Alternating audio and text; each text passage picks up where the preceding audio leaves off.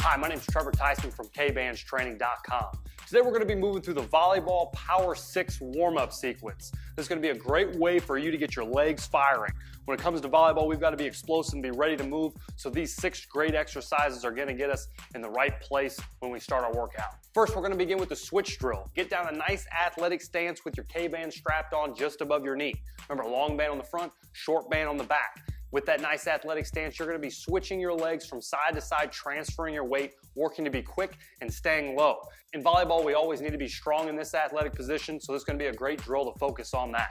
Next, we're going to begin going through 10 to 15 feet line sequences. The first exercise is going to be the glute walk. We're going to slowly walk our way down 15 feet before we come back. Feet shouldn't be clicking. Keep your chest nice and tall and work sideways as your legs begin to burn. As you reach the line, we're immediately going to be moving into the shuffle drill, picking up a little bit more pace and trying to get some extra blood flow as we finish that rep. Shake your legs out a little bit and then move directly into the power split jumps. Get yourself in a nice deep lunge and explosively throw your arms up so that you can accelerate your body vertically.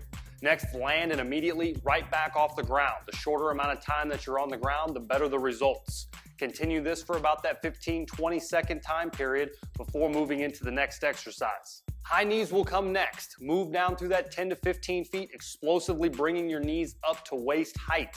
Really use your arm action. Don't be lazy. Hands go up near your face, driving your opposite elbow back, being explosive, and keeping your knees up in a nice athletic running form. As you come back, we're going to continue the pace into the rhythm squats. You're going to take a slight rhythm tap down into a deep squat, keeping your knees out neutral with your hips, and then continue that motion for 10 to 15 feet before you come back.